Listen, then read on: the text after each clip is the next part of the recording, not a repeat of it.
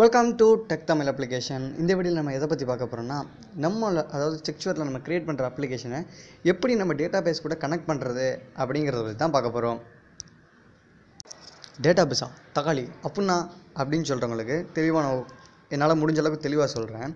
உதாரணத்துக்கு நம்ம வாட்ஸ்அப் எடுத்துக்கலாமே. வாட்ஸ்அப்பில் நம்ம யாருக்காவது ஹாயின்னு டெக்ஸ்ட் பண்ணுறோன்னு வச்சுக்கிங்களேன். ஹாயின்னு டெக்ஸ்ட் பண்ணுறப்ப நீங்கள் கவனிச்சிருப்பீங்க, ஒரு டிக் விழுவும், அடுத்து இன்னொரு டிக் விழுவும், அப்புறம் ப்ளூ டிக் விழுவும். இதில் 2 டிக் விழுந்தா உங்களுக்கு போயிடுச்சுன்னு அர்த்தம், ப்ளூ டிக் விழுந்தா அவங்க பார்த்துட்டாங்கன்னு அர்த்தம். இந்த ஒரு டிக்குக்கு என்ன அர்த்தம் யாராவது கெஸ் பண்ணியிருக்கீங்களா? இந்த ஒரு டிக்குக்கு என்ன அர்த்தம்னா, உங்கள் மொபைல்லேருந்து வாட்ஸ்அப்போட டேட்டா பேஸ், அதாவது வாட்ஸ்அப்போட சர்வருக்கு அந்த ஃபைல் நீங்கள் அனுப்பிச்ச டேட்டா போயிடுச்சு அப்படின்னு அர்த்தம். சர்வர்னால் ஒன்றும் இல்லை, நம்ம யூஸ் பண்ணுற அதே கம்ப்யூட்டர்ஸ் தான். அது இன்டர்நெட்டோட எக்கச்சக்கமான டிராஃபிக் மூலிமா, எக்கச்சக்கமான வே மூலிமா இன்டர்நெட்டோட கனெக்ட் ஆகிருக்கும். நம்ம கொடுக்குற டேட்டாவை ஸ்டோர் பண்ணிவிட்டு வேறு யாருக்கா தேவைப்படுறப்ப அந்த டேட்டாவை கொடுக்கும். இப்போ நம்ம இங்கே அனுப்பிச்ச அந்த ஹாய்ங்கிற டேட்டா இங்கேருந்து வாட்ஸ்அப்போட டேட்டா பேஸில் போய் ஸ்டோர் ஆகிடும். திருப்பி அவர் எப்போ ஆன்லைனுக்கு வராரோ அப்போ அவருக்கு சென்ட் ஆகிடும். சரி, இப்போ இதுக்கு நடுவில் இந்த டேட்டா பேஸ் இருக்கணும், நான் டேரெக்டாகவே அவருக்கே சென்ட் பண்ணிடலாமே அப்படின்னு பார்த்தீங்கன்னா, இப்போ டேரெக்டாக அவருக்கு சென்ட் பண்ணுற மாதிரி இருந்துச்சுன்னா, நீங்கள் ஹாயின்னு அனுப்புன்ற அதே நேரத்தில் அவர் ஆன்லைனில் இருந்தால் மட்டும்தான் அவருக்கு போய் சேரும். இல்லாத பட்சத்தில் நம்ம கால்லாம் டிஸ்கனெக்ட் ஆகுதுல்ல, நீங்கள் தொடர்பு கொள்ளும் வாடிக்கையாளர் தற்போது தொடர்பு எல்லைக்கு வெளியே உள்ளார், அந்த மாதிரிலாம் வந்துடும். அப்படி வரக்கூடாத காரணத்துக்காக தான் நடுவில் இன்டர்மீடியட்டாக இந்த டேட்டா பேஸுங்கிறது இருக்குது. வாங்க இப்போ நம்ம க்ரியேட் பண்ணுற ஓன் அப்ளிகேஷனை எப்படி டேட்டா பேஸோட கனெக்ட் பண்ணலான்னு பார்க்கலாம். சரி, இப்போ வாட்ஸ்அப்லாம் நல்லா பெரிய கம்பெனி, அவங்கள்ட்ட தனியாக டேட்டா பேஸ் இருக்கும். இப்போ நான் எந்த டேட்டா பேஸோட போய் கனெக்ட் பண்ணுறது அப்படின்னு யோசிச்சிங்கன்னா, இதுக்கு FireBase அப்படிங்கிற ஒரு டேட்டா பேஸ் அதை கூகுளே ப்ரொவைட் பண்ணுறாங்க. அது கூகுள் அந்த கம்பெனியை வாங்கிட்டாங்க, அந்த கதைக்கு நம்ம போக வேணாம். அது இப்போதைக்கு கூகுள் ஓன் பண்ணுற ஒரு கம்பெனி, அவங்களே டேட்டா பேஸை ப்ரொவைட் பண்ணுறாங்க. அதாவது ஒரே நேரத்தில், அதாவது அதில் base plan, bro plan, premier பிளான்லாம் இருக்குது. பேஸ் பிளான் ஃப்ரீ தான், 100 பேர் கனெக்ட் பண்ணிக்கலாம், குறிப்பிட்ட பேண்ட் வித்தில் இருக்கும் அப்படின்னு இருக்கும். அதை நம்ம இன்னொரு நாள் பார்க்கலாம். இப்போ எப்படி கனெக்ட் பண்ணலாங்கிறத மட்டும் நம்ம பார்ப்போம். இப்போ நீங்கள் க்ரியேட் பண்ண ப்ராஜெக்ட் உள்ளே போய்க்கோங்க. நான் சும்மா நியூ ப்ராஜெக்ட்டுன்னு க்ரியேட் பண்ணியிருக்கேன். அந்த ப்ராஜெக்ட் உள்ளே போய்ட்டு இந்த 3 டாட் பட்டனை கிளிக் பண்ணிங்கன்னா லைப்ரரி அப்படின்னு ஒரு ஆப்ஷன் வரும். லைப்ரரி ஆப்ஷனை கிளிக் பண்ணிட்டு இந்த இருக்குது பார்த்தீங்களா, FireBase, அவங்களே கனெக்ட் பண்ணுறதுக்கான ஆப்ஷனை ஸ்கெட்ச்வேர்லேயே கொடுத்துருக்காங்க. அதை கிளிக் பண்ணிங்கன்னா உங்களுக்கு ப்ராஜெக்ட் ஐடி, ஆப் ஐடி, அப்புறம் ஏபிஐ கீ கொடுக்கணும். ஏபிஐ கீ மூலிமா தான் நீங்கள் அந்த சர்வரோட கம்யூனிகேட் பண்ண முடியும். சரி, இதெல்லாம் நான் எங்கே போய் எடுக்கிறேங்கிறதுக்கு தான் அவங்களே பட்டனும் கொடுத்துட்டாங்க. கிட்டத்தட்ட நம்ம முக்கால்வாசி வேலை ஸ்கெட்ச்வேரே முடிச்சிட்டாங்க. Go to the FireBase console கொடுத்தீங்கன்னா அதுக்கு நெட்வொர்க் ஆக்சஸ் வேணும், நான் கொஞ்சம் ஆன் பண்ணிக்கிறேன். அங்கே கிளிக் பண்ணிங்கன்னா டேரெக்டாக இந்த பேஜுக்கு வந்துடும். நான் க்ரோமில் ஓப்பன் பண்ணியிருக்கேன். க்ரோம் ஆல்ரெடி என் கூகுள் அக்கௌண்ட்டோடலாம் சிங்க் ஆகி தான் இருக்கும், அதனால் எனக்கு லாகின் ஆகி வந்துருச்சு. இல்லாத பட்சத்தில் நீங்கள் லாகின் பண்ண வேண்டியது இருக்கும். அப்படி நீங்கள் க்ரோமில் ஓப்பன் பண்ணிங்கன்னா டேட்டா லாகின் ஆகியிருக்கும். இங்கே க்ரியேட் ஏ ப்ராஜெக்ட் தெரியுதுன்னு நினைக்கிறேன். க்ரியேட் ஏ ப்ராஜெக்ட்டை கிளிக் பண்ணிங்கன்னா உங்கள் ப்ராஜெக்ட் நேம் கேட்கும்.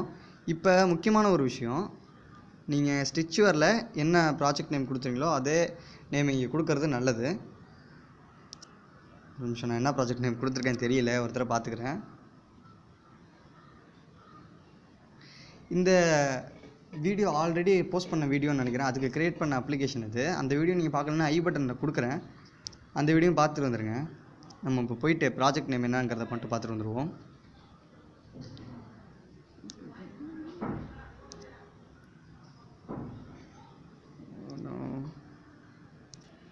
இங்கே ப்ராஜெக்ட் நேம் நான் நியூ ப்ராஜெக்ட் 2 தான் கொடுத்துருக்கேன். இப்போ அதே பேரே நம்ம இங்கே பேஸ்ட் பண்ணிடுவோம். அதே பேரே நான் இங்கே என்ட்ரு பண்ணுறேன்.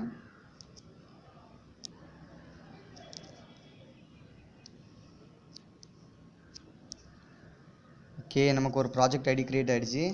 இப்போ டேர்ம்ஸ் அண்ட் கண்டிஷனை கொஞ்சம் படித்து பார்த்துட்டு நீங்கள் அக்செப்ட் கொடுங்க. நம்ம இப்போ கண்டினியூ கொடுக்கலாம்.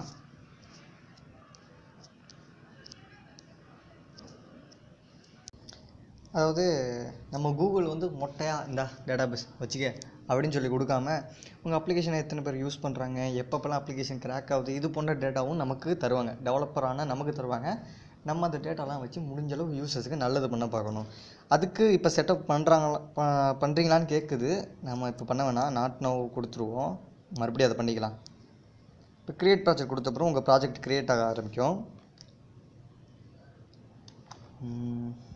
லோட் ஆகுது.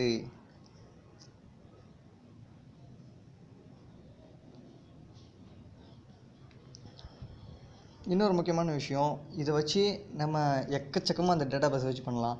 உதாரணத்துக்கு ஒரு ஃபேஸ்புக் மாதிரி ஒரு அப்ளிகேஷனும் க்ரியேட் பண்ணலாம், வாட்ஸ்அப் மாதிரி ஒரு அப்ளிகேஷன் க்ரியேட் பண்ணலாம், சேட்டிங் அப்ளிகேஷன், கம்யூனிகேஷன் அப்ளிகேஷன், நிறையா இந்த டேட்டா பேஸ் கான்செப்ட்ஸ் வச்சு பண்ணலாம்.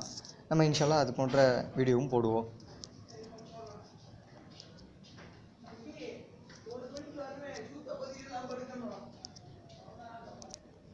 இப்போ நீங்கள் ஒரு ப்ராஜெக்ட் க்ரியேட் பண்ணிட்டீங்க இல்லையா, இப்போ முதல்ல நம்மளோட இந்த டேட்டா பேஸை எதோட லிங்க் பண்ணலாம் அப்படிங்கிறத பார்ப்போம். ஐஓஎஸ் அப்ளிகேஷனோட, ஆண்ட்ராய்டு அப்ளிகேஷனோட, வெப் அப்ளிகேஷனோட, அதாவது ஒரு சில வெப்சைட்ஸை கூட இந்த டேட்டா பேஸை லிங்க் பண்ணிக்கலாம். இப்போ மொதல் பேச்சு நம்ம ஆண்ட்ராய்டு அப்ளிகேஷனோட தான் லிங்க் பண்ண போகிறோம். அதனால் இந்த ஐக்கானை கிளிக் பண்ணலாம்.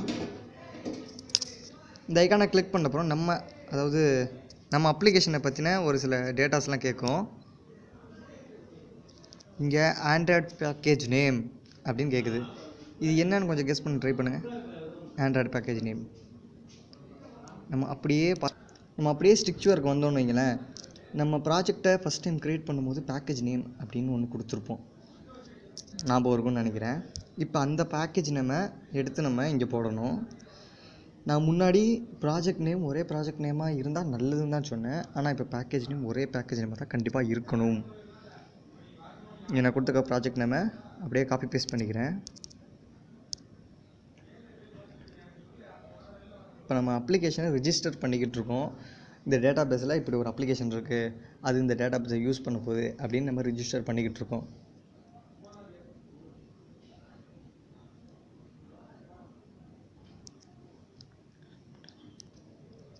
இப்போ அந்த பேக்கேஜ் நேம் எடுத்து நான் இங்கே போட்டிருக்கேன். அப்புறம் நிக் நேம் ஆப்ஷனல் தான், நான் நம்ம அப்ளிகேஷன் நேமே கொடுக்குறேன். நம்ம சேனல் நேமை கொடுத்தாச்சு. அப்புறம் இது நீங்கள் ஆண்ட்ராய்ட் ஸ்டூடியோவில் பண்ணால் அந்த டீபேக்கிங் ஸ்டார்டிங்ஸ்லாம் கொடுக்குற சர்டிஃபிகேஷன்லாம் கொடுக்குற மாதிரி இருக்கும். நம்ம ஸ்கெட்ச்வேரில் பண்ணுறப்ப அது கொடுக்கணும்னு அவசியம் கிடையாது. இன்னும் சொல்லப்போனால் நீங்கள் ஆண்ட்ராய்ட் ஸ்டூடியோவில் பண்ணுறதை விட நிறைய ஸ்டெப் இங்கே ஸ்கிப் பண்ணுற மாதிரி தான் இருக்கும். இப்போ ஆண்ட்ராய்ட் ஸ்டூடியோலாம் நீங்கள் இந்த ஃபைலெல்லாம் உங்கள் அப்ளிகேஷனோட லிங்க் பண்ணுற மாதிரி இருக்கும். நம்ம அந்த ஸ்டெப்லாம் ஸ்கிப் பண்ண போகிறோம். இந்த ஸ்டெப்பையும் தான் நம்ம ஸ்கிப் பண்ண போகிறோம். எல்லா ஸ்டெப்பையும் ஸ்கிப் பண்ண போகிறோம். கண்டினியூ டு கன்சோல் கொடுங்க. நம்ம இப்போ பெருசாக இந்த ஸ்டெப்பில் எதுவுமே பண்ணல. நம்ம பேக்கேஜ் நேமை எடுத்து இதில் போட்டு நம்ம அப்ளிகேஷனை ரிஜிஸ்டர் மட்டும் பண்ணியிருக்கோம்.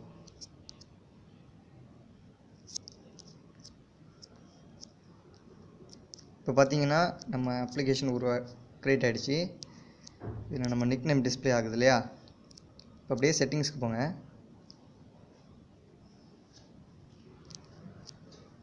இன்டர்நெட் கொஞ்சம் ஸ்லோவாக இருக்குது, அதனால ரொம்ப சுற்றிக்கிட்டு இருக்குது.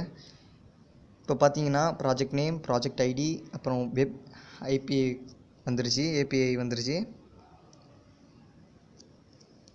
இப்படியே ஸ்கெட்ச்வேருக்கு வந்தீங்கன்னு வைங்களேன். ஸ்கெட்ச்வேரில் என்னென்ன கேட்டிருக்கு? ப்ராஜெக்ட் ஐடி இருக்குது, ஆப் ஐடி இருக்குது, ஏபிஐக்கு. இப்போ மூணையும் நம்ம அங்கே காப்பி பேஸ்ட் பண்ண போகிறோம், அவ்வளோதான். இப்போ பாருங்கள், ப்ராஜெக்ட் ஐடி இந்த இருக்குது. நம்ம இந்த ப்ராஜெக்ட் க்ரியேட் பண்ணும் போதே ப்ராஜெக்ட் ஐடி வந்துருச்சு.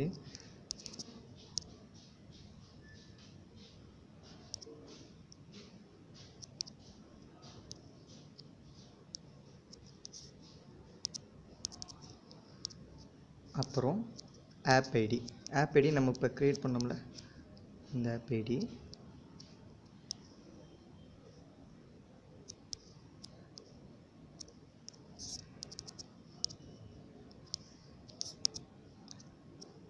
ஆப் ஐடியும் நம்ம பேஸ்ட் பண்ணியாச்சு.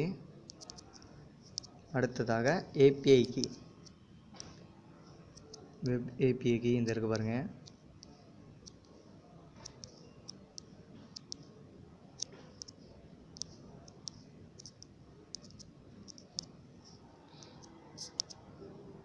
அதையும் நம்ம காப்பி பண்ணி பேஸ்ட் பண்ணிட்டோம்.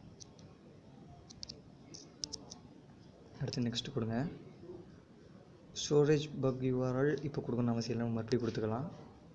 அப்படியே கொடுத்துட்டு நீங்கள் சேவ் கொடுத்துட்டா போதும்.